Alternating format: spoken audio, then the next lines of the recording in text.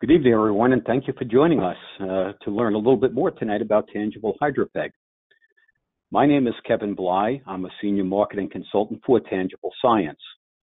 First of all, I'd like to thank Excel. Normally, this program would be hosted by them, but unfortunately, the people that usually host it are down with laryngitis, so I'm going to step in as both moderator tonight as well as doing the first part of the presentation on Tangible Hydra-PEG.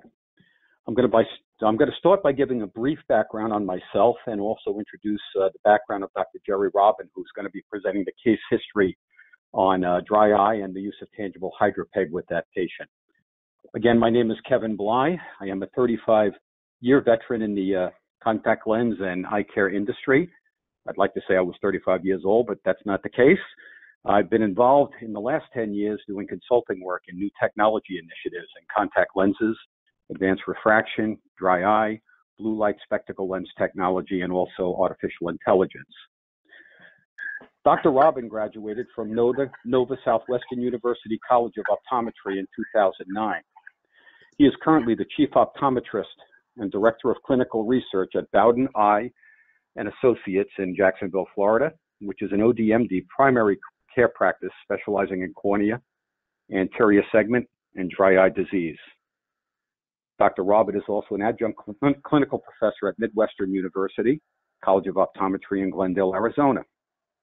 He serves as a founding member and contributor to Dry Eye University, and they can be found at dryeyeuniversity.com, and is a founding member of the Medical Advisory Board and is current clinical director for Dry Eye Access, and that can be found at dryeyeaccess.com. Dr. Robben has served on multiple advisory industry panels, lectures naturally, and currently oversees multiple research studies being done in his practice ranging from dry eye, glaucoma, contact lenses, and surgical outcomes. So I'm going to go ahead and get started at this time.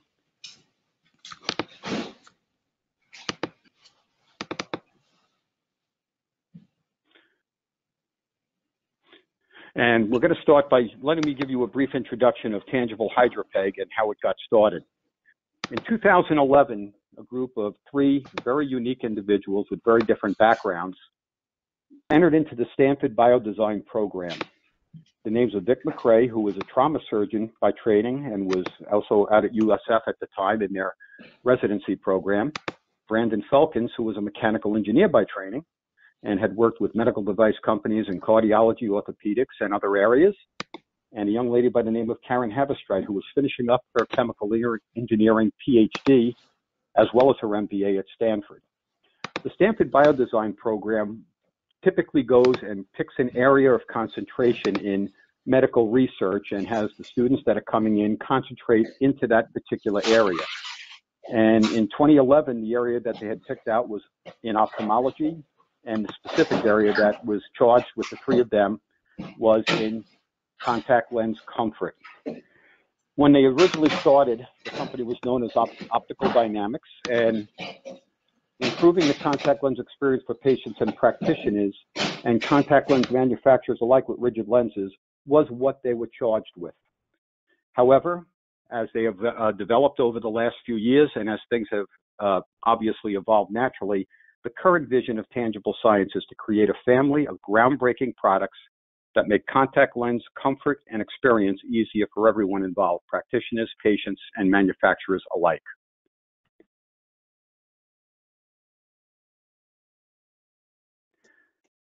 Now, as we know, contact lens materials, by their nature, can cause discomfort, tear film disruption. And that's particularly true with just the base material of RGP materials by their nature. They're hydrophobic. Even the best manufactured lenses are going to have microscopic pits and areas where indeed you can get protein and lipid deposition, et cetera, et cetera. Compound that, however, by what's going on in our lifestyles today, and the vast majority of contact lens wearers, as well as the vast majority of people in just normal lifestyle in the working environment, are using digital devices for 2 to 4 hours, and in many cases the average is 4 to 6 hours, which decreases blink rates and only contributes to the contact lens discomfort that you're going to have at that stage of the game. Indeed, contact lens comfort continues to be a challenge. We probably have 42 to 44 million people wearing contact lenses in the industry today. which, continues to grow a little bit each year. But interestingly enough, we still lose almost as many patients every year to contact lens wear as we take on a new patient wear.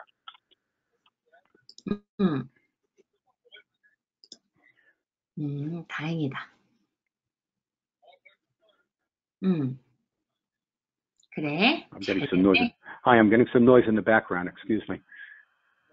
So anyhow, let me go on and talk about Tangible Hydra-PEG and how it works. The way Tangible Hydra-PEG works is that we put an entirely new bulk layer of material on the lens. So it's no longer the contact lens material that touches the eye, it's all material. We did so by doing the chemistry part first, figuring out how to actually grow a thin layer of hydrogel on top of these lenses. Then we did the biology piece. We tested many different materials to figure out which ones interacted naturally with the eye and improved the comfort. So basically what you have in Tangible Hydra-PEG is a biocompatible polymer that completely encapsulates the lens. The polymer is covalently bonded, permanently attached to the surface of the lens. This thin layer of distinct material has its own properties that enhances the surface of the lens to improve wettability, increase resistance to lipid deposits, improve lubricity, and reduces friction between the lens and the eyelids during blinks, and it definitely decreases the occurrence of any kind of fogging.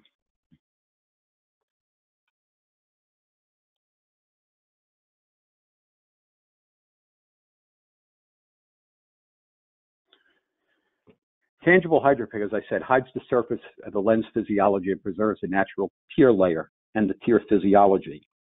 The coating itself is based on polyethylene glycol, known in the industry as PEG, a substance that is used in ocular lubricants for decades. PEG is known to improve surface wettability, improves breakup time, increases the smooth, lubricious feeling of the lens, and reduces deposits. The proprietary Hydra-PEG material is 90% water, and the PEG formulation is different because it incorporates two very different polymers in addition to the PEG, which adds to the unique qualities that Hydra-PEG gives on the surface of a lens. It's designed to fill the microscopic pits on contact lenses and builds a smooth, wet layer that is permanently bonded to the surface of the lens. It effectively shields the tear film from the hydrophobic material, so that the only thing that's exposed to the lens is the hydrophilic, very wettable, Tangible Hydra-PEG material that closely matches the natural environment of the eye. Now, picture is worth 1,000 words. I'm going to show you a couple of slides. These are all available on the Tangible Hydra-PEG or tangiblescience.com. On their website, they have both a patient and a practitioner resource area.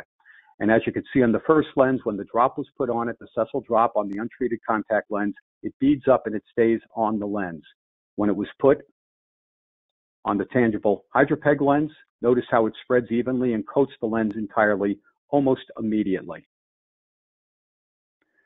Tangible Hydra-PEG coating also resists deposits very well, and I'm going to show you a series of 3 different lenses now. The first is an untreated lens that is dipped into the lipid dye assay, and when you see it dipped in, obviously the lipids adhere to the lens, and even when it's rinsed, you see it adhering, much of the material still adhering to it. The second lens is a plasma-treated lens, and again, a lot of the lipid dye adheres to it, and then in the second stage, when it's rinsed off, much still stays on the lens. This is the Tangible Hydra-PEG lens, and notice it doesn't adhere to the lens when it's rinsed. So again, what you're going to get is a lens that's going to not allow lipid deposits to stay particularly on the lens the full time. Not only that, it's going to increase tear stability, decrease friction, and also take away a lot of the inflammation risk that you're going to have with that product. This is just a sample of a lens now. The first lens that you're seeing right now is a plasma-treated scleral lens. And as you can see, even with the blinks and everything, the lens has deposition, dry spots, and coating.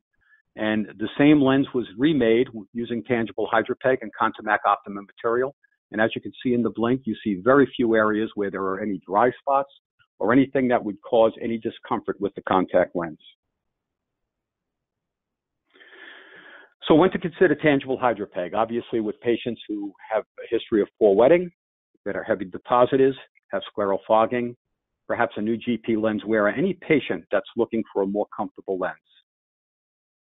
Other considerations with Tangible Hydra-PEG is that it has no known contraindications and it does not change the lens fit in any way, shape, or form. It is available on corneal, scleral, and hybrid lens designs. It is applied to lenses at the time of manufacture. The one caveat is that Tangible Hydra-PEG is slippery when wet. When it's first used by a patient that hasn't had any experience with it, it can be more slippery. It can be harder to handle. So care has to be taken in the handling instructions and the care and handling instructions that is given to the patient. One area that we have seen is that people that can be particularly aggressive in terms of the care and handling of their lens occasionally feel that the coating thickness can decrease over time for some patients.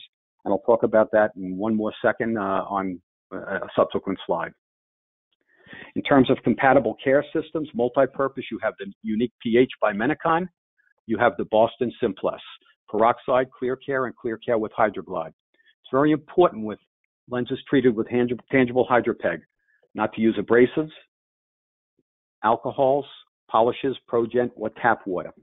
And indeed, if a patient needs to remove a Tangible Hydra-PEG treated lens during the day and rinse it, they should be using saline for that. Last but not least, Tangible Hydra-PEG is currently approved on all the Optimum products by Contimac. And the good news is, to expand the usage of this product, the Boston materials by Bausch & Lomb and the Paragon materials have already been approved by Tangible Hydra-PEG. And in most cases, those factories are now going ahead and putting in the Tangible Hydra-PEG. So we expect that during the first quarter of this year, all materials from those three companies will be available with Tangible Hydra-PEG. In addition, two other additions are coming. Tangible is releasing towards the end of the first quarter Tangible Clean, which is its own cleaning and disinfecting solution system, and also Tangible Boost. We talked about some patients perhaps handling the lenses a little bit harshly and feeling like the Tangible is not as effective. Well, this is a monthly conditioning solution that when you soak the Tangible lenses in there with the Tangible Hydra-PEG on there, you're going to end up having the same exact wow sensation that you have with your patients when they first put on their Tangible Hydra-PEG treated lenses. And with that, I'd like to turn it over to Dr. Jerry Robben, who's going to talk to you about a patient with dry eye and using, obviously, Atlantis scleral lens. So, Jerry, I'm going to turn it over to you. Awesome, Kevin. Thank you very much. Thanks a lot for all the attendees coming or joining with us tonight. Thanks to Excel, and of course, thanks to Tangible for putting these webinars together. Let's see, how do you advance this? There we go. There you go. So, yeah, I got it. So, for those of you who don't know, this has been a series of webinars.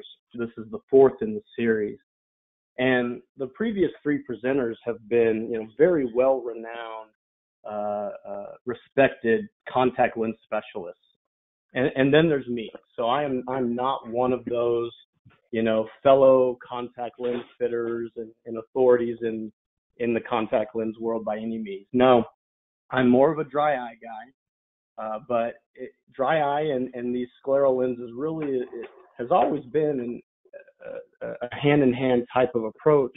It's just that not very many of us have been doing it. And so I made it a point to really learn how to do this. And I found out that it's not that hard, and especially using the XL Atlantis lenses, I've got pretty confident with my scleral lens fitting pretty quickly with ease. The Hydra-PEG coating to me is just a no-brainer. And so this case is going to kind of illustrate just how much utilizing both of these tools together makes perfect sense. So in this case, we're talking about an upbeat but frustrated young lady who came to me for a consultation about possible scleral lens fitting. She has a known history of keratoconus. She was recently successfully treated with a surgical procedure of Intacs and collagen cross-linking in her left eye. Her left eye suffered from the most severe of the two eyes with the corneal ectasia. The right eye does have a cone, does have some ectasia, but at this point we're not planning on doing anything surgically on the right eye. Her main concern to me now is that she wishes to have improved vision and better ocular comfort.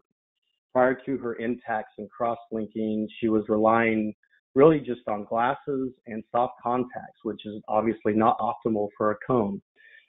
Neither of them were performing very well for her. Her distance VA was best corrected as 20/40 in the right eye with her glasses and soft lenses, and really poorly at 2100 in the left eye. After the intacts and the cross-linking, her left eye did improve. Uncorrected, she was at 20/60, and we were able to get her close to 20/40 with glasses, but she still wasn't satisfied with that. At the time that she saw me, she was pretty distraught. She's a young mother of 2 kids. She's, of course, busy and trying to drive all over the place, and she'd been suffering with this for quite a while.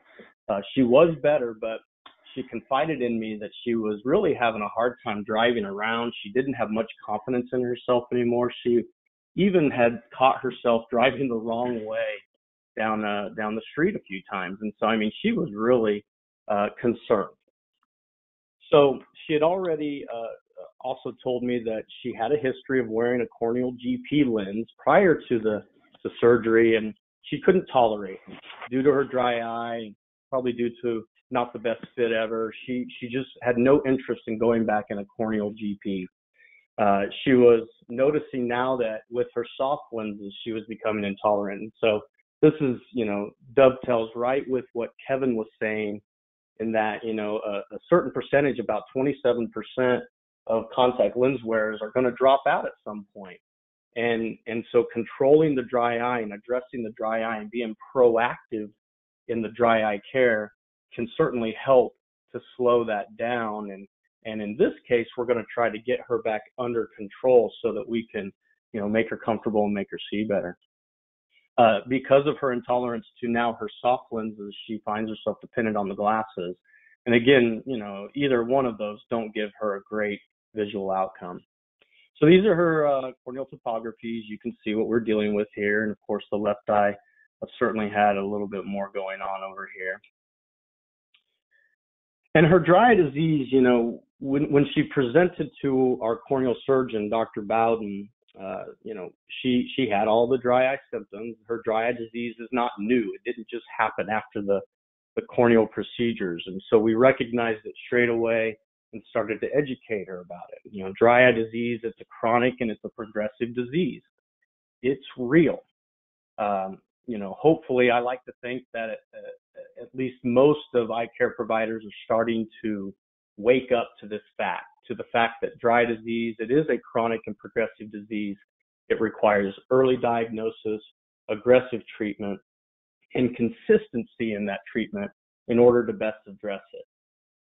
Dry eye is kind of like the meddler in everything. It has this knack at making nearly every other ocular condition that a patient has, dry eye finds a way to make it worse, right? So if you're having cataract surgery, dry eye can confound that and create poor endpoints and poor results and discomfort afterwards. Same thing with contact lenses. If you're trying to refract somebody and you have somebody with dry eye, their vision's, constantly fluctuating, and, it decreases their quality of life. And so we recognized that straight away using some of our standard metrics that we employed at her initial presentation with our cornea specialist. And so we rely on a SPEED questionnaire, which is the standard patient evaluation of eye dryness. We use this instead of something like the OSDI. We just feel like the SPEED is easier, it's quicker, it's easier to digest, it doesn't have as many questions, and you don't have to do as much math. The max score on a SPEED is 28. On the case of ours, we have what's called a modified SPEED that we kind of took and made it our own. This patient's SPEED score on her initial visit was 20, and so that's pretty severe, actually.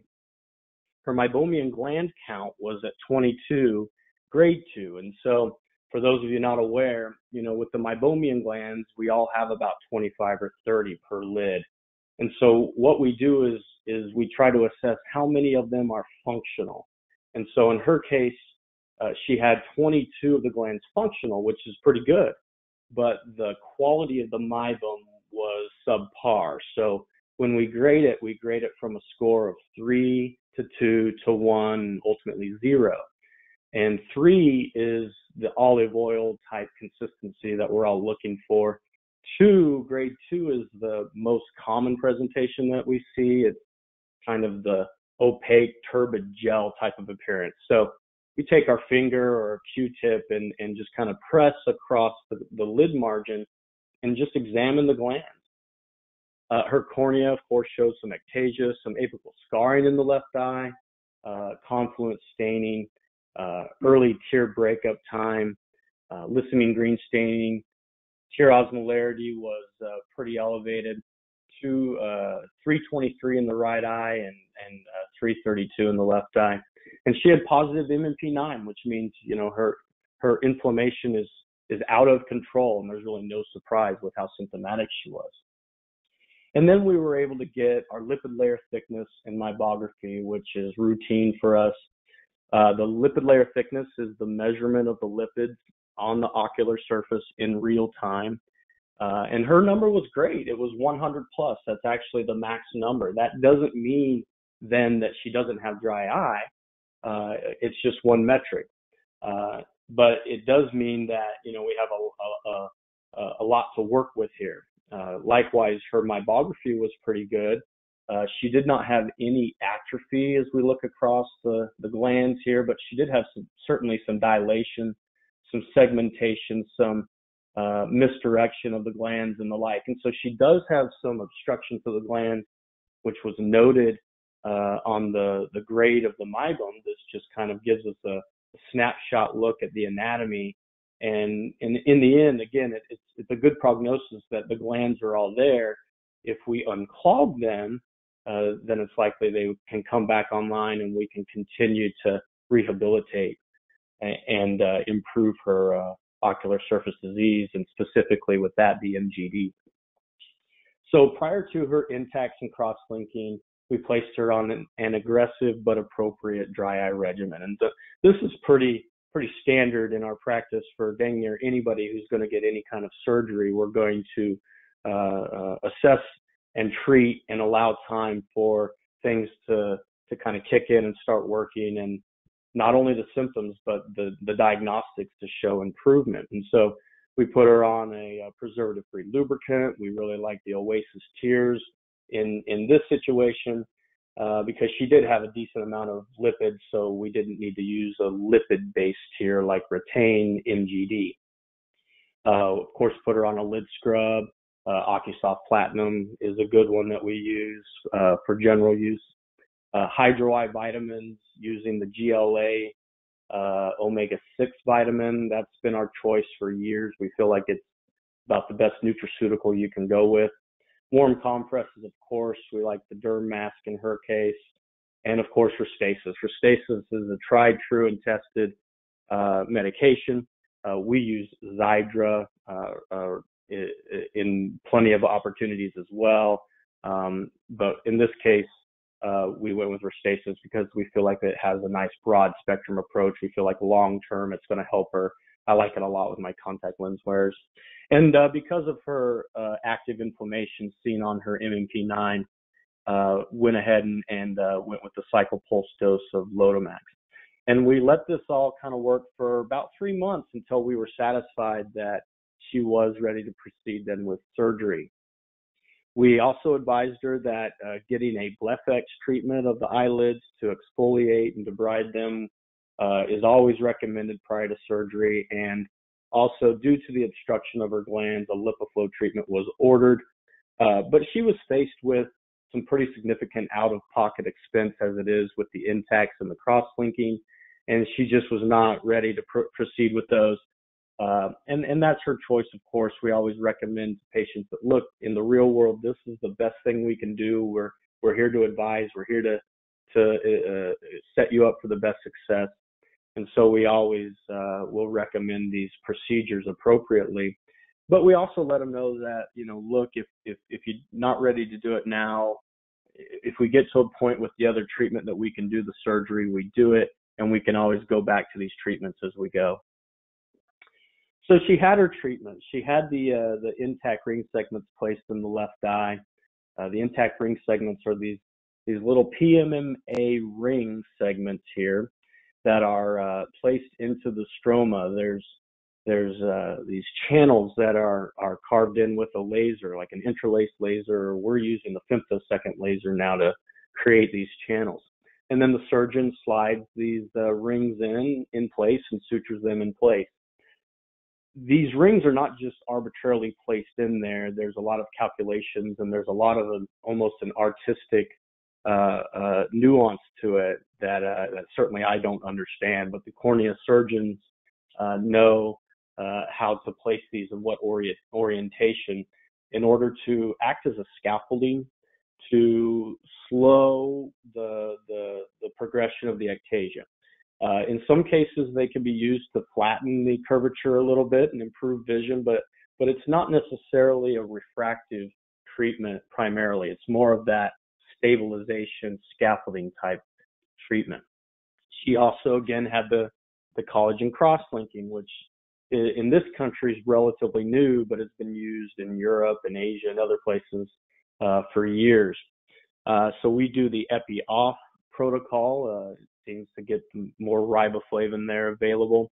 And that's what it is. It's just riboflavin drops placed onto the cornea, allowed to basically penetrate into the tissue, and the UVA light activates it and causes these bonds to be formed. So just like back in organic chemistry where disulfide bonds would increase molecular structure and stability, well, these bonds within the corneal fibers do the same thing. And so it again is designed to hopefully halt or at least slow the progression of the keratoconus. And so it's not a cure like it's often discussed among patients, but what we like to do in our clinic is combine the two.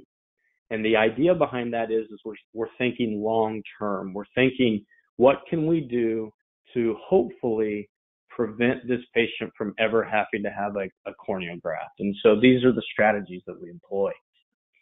And so after her treatment, her corneal topography of the left eye, virtually looks the same, but if you zoom in on it and look at it, she did have some flattening of the central zone. So she went through all of that and healed and got through her global period. And about 3 to 4 months later, she found her way to me via Dr. Bowden, the cornea surgeon. He was ready for her to come to see me to get a scleral lens possibly fit. Remember, her main concern is to improve her vision and her ocular comfort. We're hoping to solve both problems. So we sat down and we had the contact lens consultation. I approached this case with the desire to give her obviously the best options from the start. As I mentioned, she was pretty frustrated, she was pretty distraught, and she just needed an answer, yesterday. I needed to give her the best option to improve her vision and also do that while improving her comfort.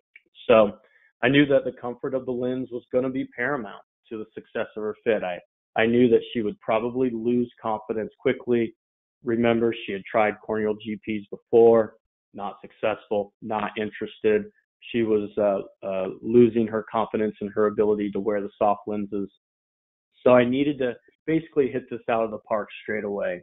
So I knew that a scleral lens was clearly the best answer for both of her needs. So I decided to use the XL Atlantis scleral lens. It's the only scleral lens that I fit due to its easy 1-2-3 fitting approach. Remember, I'm not, some cornea specialist. I'm just a regular OD in the trenches. So I have found that this lens just makes perfect sense for me.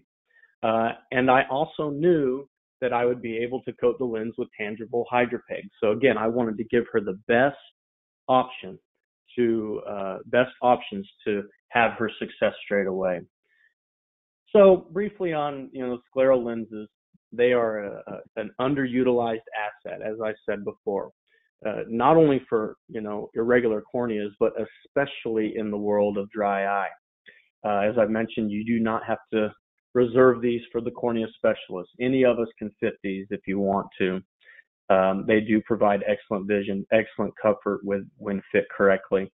And you do not have to just reserve them for regular corneas. They work great for people who just need to see really good and have their, in this case, dry eye improved. And of course can be very lucrative and a rewarding service to provide. The Atlantis scleral lens again has the easy 1, 2, 3 fit strategy. Their trial set's very small. You can take it anywhere, and very easy to use. They do have great single vision and multifocal designs. So again, if you have a presbyopic patient who's frustrated with their soft lenses and has dry eye or doesn't have dry eye, try this scleral lens multifocal. I think you'll be really impressed with it. And then again, it's a no-brainer for me putting the Tangible Hydra-PEG on these lenses to give every patient, the best comfort and all of the attributes that Kevin was talking about. To me, is just a no-brainer. So after the consultation and discussing the strategy, we proceeded with the fitting, and so the fitting of her right eye was very straightforward. I think it took me 2 lenses, and we did the over-refraction and got her to an acceptable fit and an acceptable endpoint, and we were ready to order. The left eye, again, has a little bit more going on, some apical scarring and the like. It took me about 4 lenses. And then again, we were able to get her down to a fairly acceptable endpoint on the over-refraction. So we ordered the lenses, and again, we ordered them with Tangible Hydra-PEG. So as a side note, I have heard other practitioners, kind of almost reserve the Hydra-PEG for their difficult patients, or, I don't need to put Hydra-PEG on everyone. And in our practice, again, I don't, hold back what I think is the best or pick and choose who I'm going to give it to. In our practice, no matter who orders a lens, any of the optometrists, if it's a GP lens, it comes with Hydra-PEG on it. So we got the lenses in. She came in about 10 days later, and we put them on.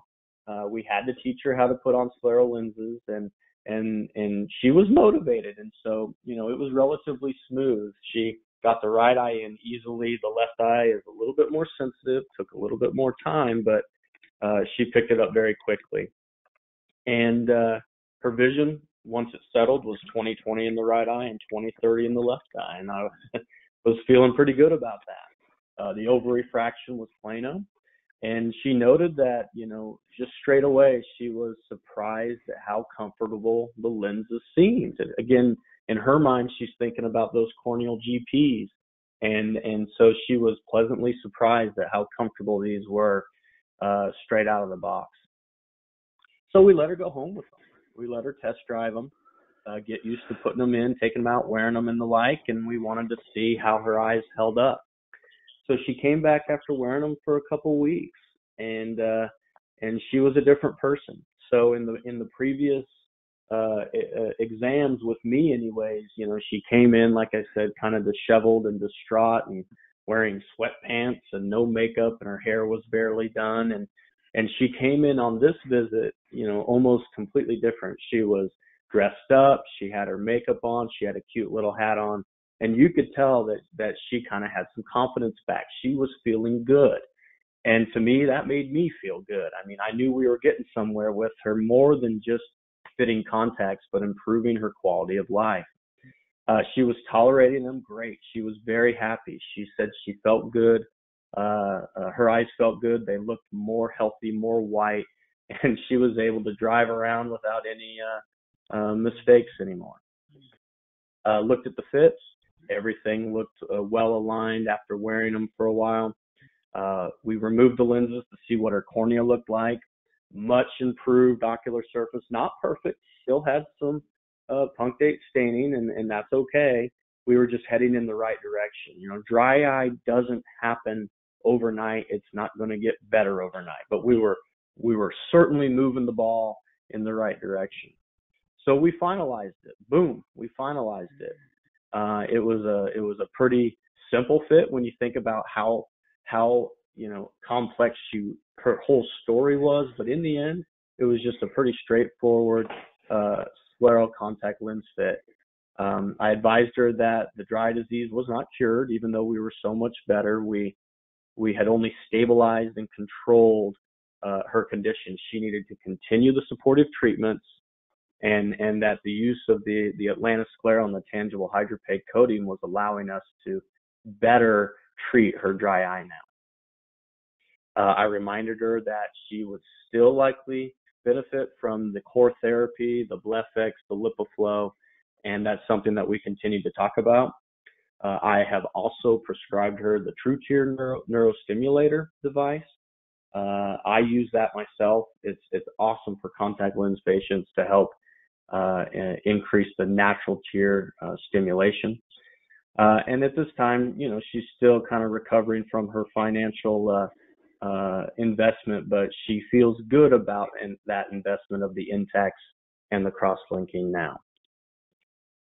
So in conclusion, to kind of wrap this up, dry disease is by definition a multifactorial, chronic, and progressive inflammatory disease. Each patient with dry disease needs to have a customized approach to their treatment in order to, best control it. Contact lens wearers are known to have upregulated inflammatory mediators, just like in this patient's case, reduced meibomian gland function, same thing, and all the other dry eye findings. And we also know that patients who have had previous corneal surgery are more prone to dry eye. So, in just those two categories alone, she was a double whammy. So this patient was having very symptomatic dry eye and exacerbation with her contact lens wear, and of course, following the surgery likely made it worse, even with our efforts beforehand to try to control it as best we could.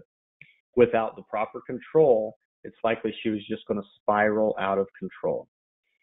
She was already well on her way there. So she was also unsatisfied vision-wise following her procedures. She needed an option to improve her vision in both eyes. So the scleral contact lenses with a Hydra-PEG coating offered a solution to aid her in the majority of her problems. Again, didn't cure her. She still needs other supportive treatment and other dry eye treatments, and she always will. But this is helping to fill that void that she wasn't reaching with all the treatments.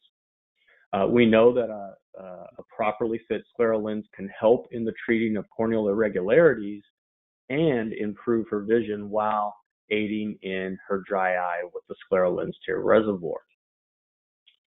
So adding a new and effective tool like Tangible Hydra-PEG to a very well-established treatment option like a scleral lens is a merger of an old and a new technology to maximize the patient experience in all aspects by improving her vision. We improved her ocular comfort and improved her contact lens wear time. And that's what it's all about right there. I mean, really every contact lens wearer wants improved vision, improved comfort, and improved wear time. And so using Tangible Hydra-PEG can really push that to the maximum. With the easy 1-2 fit approach of the Atlantis scleral lens, it allows someone like me to look like a corneal lens specialist or a contact lens specialist. And it can certainly work for you too. The Tangible Hydra-PEG is a wonderful addition to enhance patient and doctor experience in scleral lens fitting beyond what was previously possible without this coating. And so that's really the take-home message, is that this, again, isn't something just to reserve for your train wreck patients. That's often the mistake that's made. Offer it to everybody because it will help everybody. Who doesn't want to have better comfort with their lenses? And so with that, I will hand it back over and have some final thoughts on the XL lenses. Thank you very much.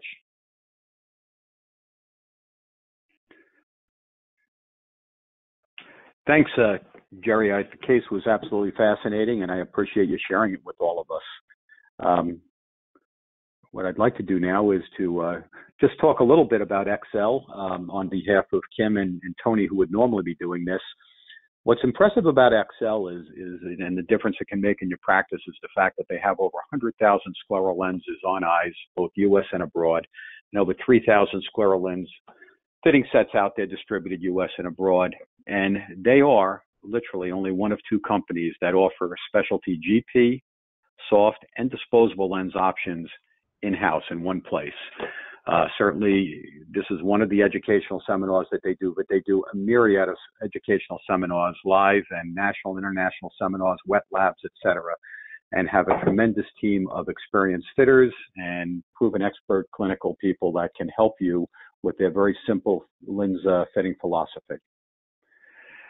In terms of their consultation team, they have 13 NCLE certified consultants with a combined over 200 years of experience. And their consultation is available from 8 to 8:30 every day Eastern Standard Time. In terms of the value in the industry, they have very simple pricing, same-day turnaround on all GP and soft lens designs, and a 90 to 120-day full warranty and full cancellation on all of their designs. And they also follow hassle-free returns, which is great because there's no need to return lenses for credit. It helps save time and money both for the practice and actually for them.